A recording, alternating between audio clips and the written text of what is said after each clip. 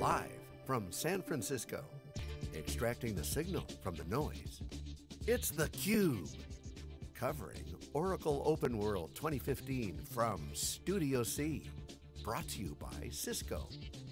Now your hosts, Stu Miniman and Brian Gracely.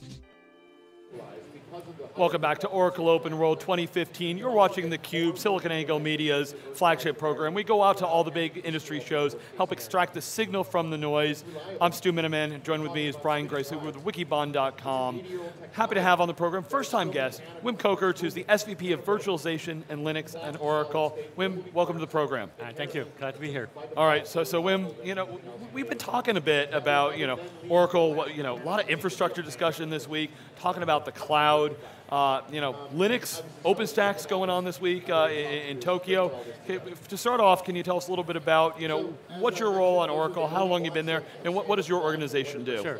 So personally, I've been at Oracle just over 20 years, nearly 21 years, first job out of college. My background's database, and Linux was my hobby, which then turned into being my job and my hobby today, so it's kind of great. My team at Oracle is responsible for Oracle Linux, so both support and development, Oracle VM, x86, and Spark Hypervisor. OpenStack is a part of that stack. K-Splice, which we talked about a lot at the conference, to do online patching for kernel user spaces in my group. There's a product called Secure Global Desktop, which is people know as Tarantella. It's a remote app display technology, so those are the pieces in my team directly. So we're a little bit separate in the company from an organizational point of view. I report to Edward Screven, who reports to Larry, and we're primarily focused on open source technologies, but not necessarily exclusive to that. Yeah. So last week you guys made an announcement with regard to OpenStack. Can you just bring us up to speed? What's Oracle's participation in OpenStack, and what was the news? Sure, so we have our own product called Oracle OpenStack for Oracle Linux, and we launched the first version a year ago, last September. And that version was based on Icehouse. OpenStack has all these milestone release names.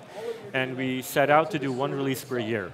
Following every OpenStack release is a little bit too much for us and for customers. You don't want to be upgrading every 3 to 6 months, right? So we decided that for a while we'll do one release a year. Last week we announced Kilo. So OpenStack Release 2 is based on the Kilo release, and the primary focus we have is install configuration and upgrade, which is still everyone's pain point, right? BT had a public blog just a week ago saying how their concerns around OpenStack is installation configuration issues and all that. And so we've spent a lot of time in packaging OpenStack as a Docker container. So instead of giving you packages you install on top of Linux, we just say, download this Docker instance. It contains all the OS pieces needed and all the OpenStack Python code that just completely packaged for you. All you do is Docker pull the version and you start it up, right? So no more installation needed. It gives you flexibility on servers because you can say, I want to run Horizon on this machine, I want to run Nova Compute on these servers, I want to run Cinder here, and so forth, or Keystone there. And so it makes it really easy to separate out services on different servers. And upgrades will be update your Docker image, and restart the service. Right? So that's a big part of what we did. The second part is, another pain point is the scalability aspect, right? And there's a central database repository used for authentication. Heat uses it, Horizon uses it, Cinder uses it to put stuff in. That's where the tenants are created and the networks and all that. And that uses a MySQL database, right? And the current OpenStack code is basically going towards one MySQL instance. You know quite a bit about MySQL at Oracle, right? And we have a version called MySQL Cluster. So that lets you install multiple database instances on one database, one repository. And that gives you HA, and it gives you scalability. So we've integrated MySQL Cluster into OpenStack. That's all going upstream, so we've made all the modifications in the Python code, and we're submitting that up to mainline, so that becomes part of the product. And that allows you to say, I want 3, 4, 5 cluster instances for HA purposes, for scalability purposes, so it's all integrated into the product, all with Docker instances, so very easy to use. So those are the two main things that we've done. So it's updated to Kilo. It runs on OL7, but you don't have to worry about it because it's all packaged together. And I think it's a really cool solution. Yeah. So we've had a chance to talk to a lot of Oracle executives this week. Most of them are buttoned up, suit and tie. Yeah. You've got very much that old sort of open source look. What's the open source culture inside of Oracle? What's the overall kind of mindset about open source? You talked about pushing things back upstream. Help us understand what that's like inside of Oracle. Well, open source is a development strategy. It's not philosophical to us. We have lots of products that use open source components, and we have lots of stuff that are using components that we wrote internally, right? So we don't really, there's nothing at Oracle that says you can or can't do something like that. If it makes sense from a business point of view, you participate, and we follow the license. Yeah. You have something that needs to contribute back, we contribute back. And we've obviously been doing that many years with Linux. And we do that with Zen, right? Because Oracle VM is Zen-based. We do that with MySQL, for instance. So there's a lot of open source at Oracle across the company, not just my team. And it works just fine. It's just a development model, and we make use of it. Yeah, we heard a number of things this week about private cloud appliances, private cloud machines. OpenStack in general, folks would typically say, well, it's more for sort of modern applications, fail fast kind of design. Oracle obviously has a ton of experience in HA, highly available. What have you been doing around OpenStack to maybe deal with both of those environments, or do you sort of tailor it towards one type of application or another? It's a very good question. So one of the things, when you look at containers and Docker, becoming very popular, right? But one of the drawbacks is that it's sort of done by many small startups that are seeing this as an opportunity, but you end up with a solution that's completely greenfield again. So you have your entire infrastructure, if you want to do this, buy whole new stuff and build something out that's different management, different interfaces. And we're very much worried about making sure that traditional apps can run into this modern way of doing provisioning as well. We just announced certification for EBIS Suite and JD Edwards and PeopleSoft, Oracle database and Linux containers, for instance, and Docker already certified WebLogic. Anyway, to go back to OpenStack, the apps don't actually run in OpenStack, right? OpenStack is a management product. You still have a hypervisor. That's where the actual products run. So we work with OpenStack with Oracle VM. Every product that we have certified on Oracle VM in the past is technically certified with OpenStack with Oracle VM. That's where you run on. So our focus is really making sure that the OpenStack management pieces make it easy to deploy more complex applications, larger VMs and larger volumes, and have more locality, so that if you have a rack cluster with 3 or 4 nodes, that they run in the same rack and not in different places in the data center, and stuff like that. So we're trying to blend the more bigger enterprise applications that they run into this environment. So it's not one or the other, it's both. So Wim, you've been at Oracle quite a while now and involved in Linux. I'd say most people, if they kind of listed off, big Linux players and big contributors to open source, I think Oracle wouldn't come up, in many of the conversations. Do you have any kind of, data you could share with us as to, why Oracle should be considered more in the conversation there? So I would disagree. 2 things. One is, in the Linux kernel community, we're definitely seen as a big contributor. A lot of the folks on my team are maintainers, like James Morris. He's the maintainer of Linux security for Linux. He's in my group. Conrad Wilk maintains the Zen components for Linux. He's in my team. So we actually have a lot of folks in my group that contribute directly to upstream kernel. So the core kernel community, they know us very well. We work really well with everyone else. And you'll see, obviously, a lot more of that. In terms of more commercial enterprise support, so Oracle Linux, we are the number 2 vendor. Number 2? Number 2. So when you look at revenue generated for Linux support, whether it's Red Hat or SUSE or us, we're comfortably the number 2 today. Yeah, it's one of those challenging things we talk about. It's open source. Do we make money on it? Red Hat, of course, gets they're due for what they've done. How about for OpenStack?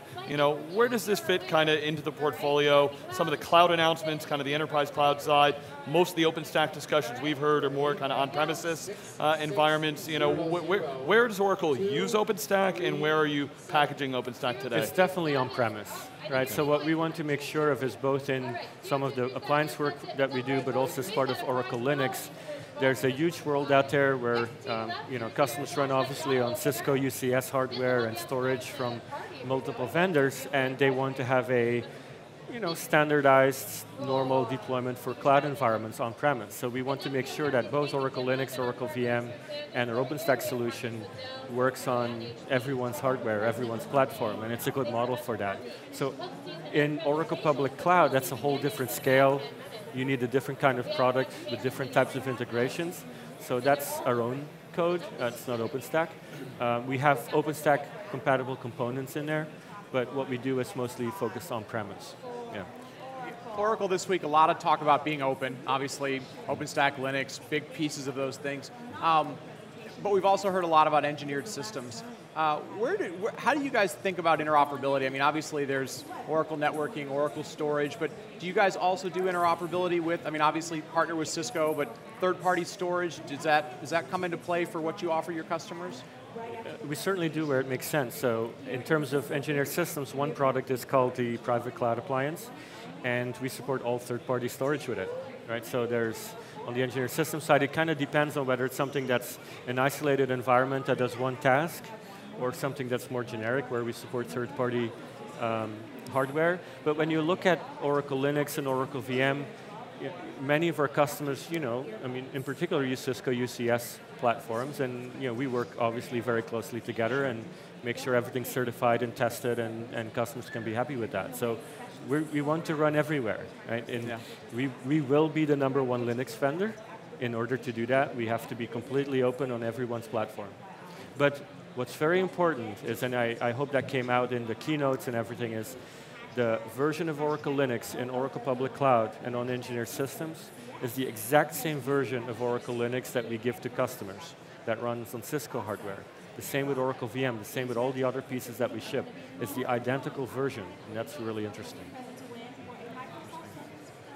What can you tell us about kind of customers' adoption of these open platforms? I mean, a few years ago, 8, 10 years ago, people would have said, well, I'm not sure I'm into Linux. If you were at OSCON this year, they were saying, hey, look, open is one, Linux is one. What are you seeing in terms of the shift of people being comfortable with more open type of technologies? Well, Linux is obviously there, right? Yeah. So there are very few customers that are still cautious on, are we going to run a production environment on Linux? There still exists some. Sure. I'm not sure how many, but there's a few left. But for the most part, it's a main platform for enterprise applications. And of course, we use a lot of it too. I think OpenStack is something that's up and coming. The vast majority of production use is really test and dev use. Yeah. And it's just used in they call it production, but it's test and dev. And I think over the next few years, you'll see that more turn into running production applications rather than test and dev apps. And it just takes a little bit of time, right? And it's the same with technologies like Docker. They are very exciting, and people think it's going to solve a lot of problems, but it still needs to settle, and we still need to figure out what problem exactly it would solve, and which problems it won't. And what we will contribute is the ability to say, you can use Docker for this, you use Linux containers for this, you use VMs for that. We give you a management infrastructure across the stack. You can run it on all different kinds of hardware, and that will solve a problem, right? And it's much better than saying, this is it, because it's not. Customers want choice, and they need choice for different types of applications. Yeah, we had some people that stopped by the booth. We were talking about different things from the keynote, and Docker had come up, and we had some people say, well, how do I run Oracle database in Docker, and am I supposed to do those things together? How much does your team have to go off and educate customers? Because a lot of this new technology is coming really fast, and it's hard for them to keep up. Are you guys involved with those customer conversations as well? Oh, we are, and I hate to say this, sometimes we have to do something just to have a checkbox so that we're relevant. Not necessarily that it works, just you have to have it on the list, and that's unfortunate. I think it's education. And a lot of it also is based on experience with running a database. It's a very big, complex application, right? It's very important. Doing that in Docker is not necessarily something that makes sense, right. Because Docker as a technology is good to run a binary or one executable, not something that's thousands of processes and you have listeners and storage engines and stuff like that. Containers are better for that. So what our goal is to to come up with a list of certifications for products where it makes sense. Like WebLogic makes total sense in Docker. MySQL makes total sense in Docker. Oracle Database, eBusiness Suite, you really need a complete operating environment. Linux containers or VMs, right? And so our certifications will kind of guide people into what we think makes sense to do. Yeah, no, that's important. What do you get? You guys obviously, you're in a lot of open spaces. Now that the cloud's being announced, lots more services in the Oracle public cloud. How much do you hear customers say, well, you guys, you're learning a lot, how to operationally do that. How many of them do you hear them say, bring that operational expertise back to my private cloud? Is that another part of education that you guys feel like needs work? I think this week that's pretty obvious in the keynotes, right? Because I think the message has very much been, you can run what we run. You really don't need to run something else. You don't really need to go and do your own research on which operating system will work well with which product version that we have. It's like, we publish the stack that we run, this version of Oracle Database, this version of Oracle Linux, run the same thing, right? And I think that's helping a lot, because in the past, without public cloud, we would compete with other vendors like Oracle VM versus VMware, for instance. And now it's like, well, you're already running your business or part of it on OPC. That's not VMware. Right. So you're already running a different hypervisor. You can run that here, full stack. And I think this week it's very obvious that we're doing that, I hope. And we'll do more publications on what we're doing, and that will help set the record straight. So Wim, one of the questions we got coming into the show is there's some assets that Oracle has with Nebula and Nimbula. Are those in your organization? Are they still involved in the OpenStack stuff, or what can you share with us? So most of these groups are working on Oracle Public Cloud. Right, so we're doing OpenStack and sort of more just traditional OpenStack packaging for our customers. And a lot of these folks, in terms of knowledge and teams, they're more focused on helping with the Oracle private cloud machine and Oracle public cloud. Okay, I guess that begs the question. When I look at, HP kind of got out of the public cloud piece, they're saying, but IBM and HP, huge OpenStack contribution that they're doing, and it's kind of critical. Is OpenStack, across all of the cloud pieces? Does Oracle look at it just as the on-prem piece? What are the ties between your team and the cloud stuff? Public cloud stuff, I should say. Well, OpenStack's important. And we contribute quite a bit. We've spent more time on packaging and installation initially, because you need a good product to provide to customers. But there's a lot of contribution happening, and there will be a lot more. So we are very much focused on on-premise. And again, you can run the same version of the hypervisor, the same version of Oracle Linux as we run in OPC. So I think what will make more sense is to say, a public cloud is a completely different infrastructure, a completely different scale, potentially custom hardware deployments and setups. And in a private cloud environment, it's more working with different technologies and be more generic. So we're more focused on that side, but we want to make sure that we have compatibility from a product point of view across the two. So that if you run an app on OPC, that you can also run that locally, right? So that's where we interact the most. Yeah, and I think that aligns very much with what we hear from service providers. OpenStack, it's harder to scale. It's maybe not what they maybe initially expect, but it's a great technology for private clouds and so forth. Yeah. How much do your customers care that OpenStack is in there? I mean, is it, as long as I can get a virtual machine or I can get my application running, does that really even matter to them? For traditional applications, virtualization as is not going away anytime soon, right? Yeah. A traditional management product, you know which VM runs on which server, how much memory is allocated to it. So when you run a big database in production, a big ERP system in production, the admins want full control over what runs where. And for them, an OpenStack solution is not necessarily something they're jumping up and down to do. And so it'll take some time for those folks to move over. OpenStack is very much test and dev, where you have development teams that want agility, and this is perfect. I want a quick little database instance with my little Java app, and I want to run and do some tests and then it goes away, it's perfect for that. And so you'll see that evolve into more enterprise stuff, but that's kind of where we are today though. Makes sense. So Wim, you've been at Oracle for quite a while. Can you give us a little bit of insight, kind of how does open source play inside the company? Culturally, one of the things we've said, I guess maybe not culturally, but just organizationally, we've seen some shifts in Oracle. I mean, there's a lot of changes going on. Of course, there's the big Sun acquisition quite a few years back. How does your group play into the organization, and what kind of changes do you see with inside Oracle over the last few years? Yeah, so the way to answer that is, we're a company, we're in the business of providing services and products to customers, right? And we compete with lots of other companies. And in some cases, we write our own software when we know we can do a great job and better job at it. And in some cases, if there's an open source alternative, we'll use that. But it's not required either way. So, like I said in the beginning, open source for us is a development model. It's not strategic. It's just, for some things it's good, for others we do our own, and it just depends on each product where it fits. It's across the board.